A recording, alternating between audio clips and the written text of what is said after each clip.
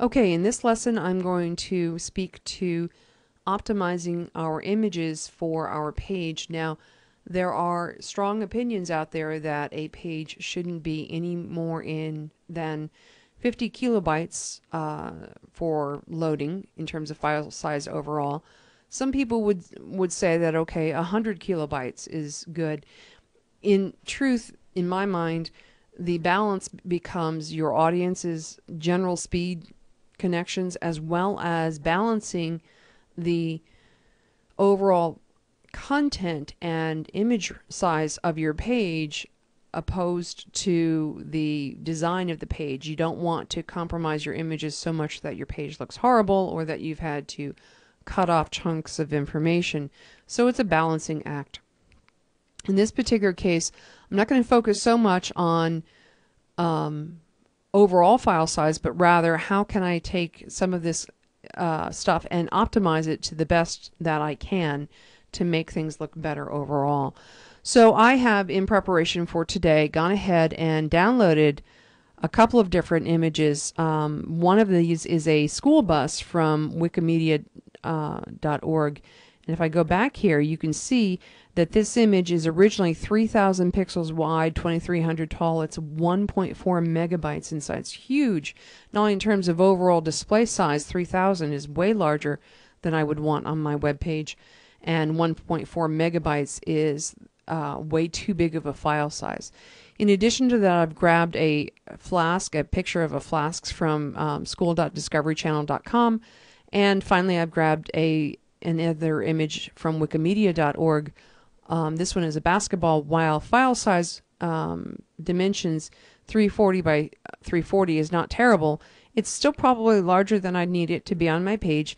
154 kilobytes is a little bit larger than I feel comfortable with as well. So I'm going to work on inserting those images and wrapping them down or compressing them down. Now, the first thing I want you to know is I've got this page wrapper going here, and this page wrapper is 800 pixels wide. And I've chosen 800 because I have found that most of my audience can comfortably look at an 800 page wide piece, so that I know that most of my audience is going to be okay with this. There again are some different arguments that say you should go smaller. Some people say don't worry about it, go larger. For my purposes, I feel comfortable with 800.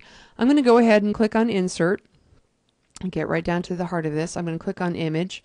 I'm going to click on this school bus, and I can see indeed it is still very large, very wide, particularly knowing that my overall page size that I want my content to appear in is only 800.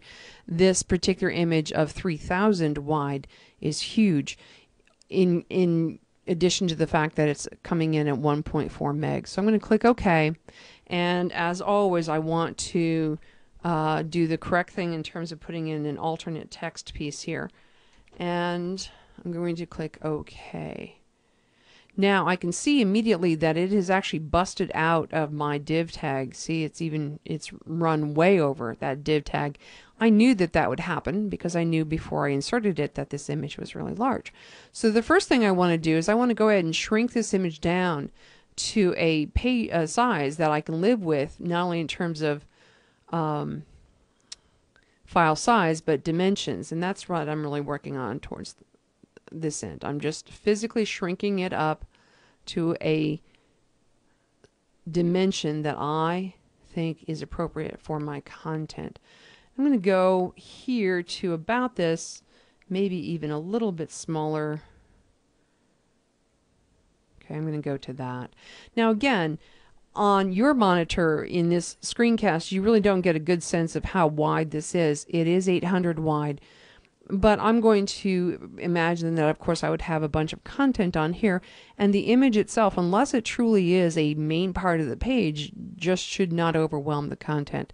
So, believing that this is a good size, I'm going to work with this. Now, notice that I have physically constrained it to a much smaller dimension, but that has done nothing to change its overall file size, which is still coming in at 1.4 megs. So in order to change the overall file size, there's multiple ways I can do it. One, of course, is I could jump out into other programs such as Photoshop or Fireworks and optimize it there. But Dreamweaver has some of that built right in. Now, on my version of Dreamweaver, I've got a Photoshop option right here, and that's because Dreamweaver and Photoshop are produced by the same company, and when I have both installed, one is aware of the other. However, if you don't have Photoshop, that's fine. You may not have it. In earlier versions of Dreamweaver, this icon actually looked a little bit different. It had the look of a large C-clamp that would be blue in many of those versions. So slightly different icon, but they all do the same thing. If I hover on top of it, it says Edit Image Settings. That's the one I want to go for. And again, this is built into Dreamweaver. I'm going to go ahead and click on that one time. Now here within this particular portion of Dreamweaver, I'm going to move this over. Notice that the first thing I can see is that I could change the file type should I want to. Again, lots of technical pieces behind this in terms of why I would choose a JPEG over a GIF over a PNG. But for my understanding here, or for your understanding here, the best type of file for this particular image is a JPEG because it is a photo. Notice here immediately that there has been a significant reduction in overall size, 14 kilobytes coming in at 2 seconds as a download. The reason why it's radically changed in terms of that download size is because I've physically constrained it. So Dreamweaver is telling me that if I did nothing else to this image but leave it at this constrained size and just optimized it right here, I immediately would drop this from 1.4 megabytes to 14 kilobytes. Now I can also come over here to the word file and see that indeed it's checked to constrain and that it is 212 pixels wide by 169 high. I can also tell that over here within the property inspector of Dreamweaver down here. As I was resizing the image, I could see how wide and high it was there as well. So I'm going to go ahead and click OK. Dropping this image right down to 14 kilobytes is a very, very good savings to have done right away. I'm going to go ahead and click on Save. Now notice one thing here, my Dreamweaver is a little funny in the fact that it doesn't automatically update these file sizes. Sometimes if I close out, reopen it, everything's good, I know what size it is, but one of the things to note is that it never hurts to go into that compression tool and go ahead and optimize your image. So even if you're not sure whether Dreamweaver is reading those file sizes correctly or not, you should always take it through that little compression routine. Now one other thing I can do in terms of compression on this particular image, clicking on it one time, I'm going to go ahead and go back into my optimization area. I'm going to go ahead and move it to the side a little bit just to kind of keep a peek out on not only the image within the tool, but the image back here on the web page. Because the other thing I can do is I can actually change its overall quality. Now this is where you have to balance between the quality of the visual image overall versus the file size. Quite frankly, a 14 kilobyte file is not terrible, and in fact could certainly be lived with, but perhaps I am planning on putting lots more images on here and I want to kind of save everything I can.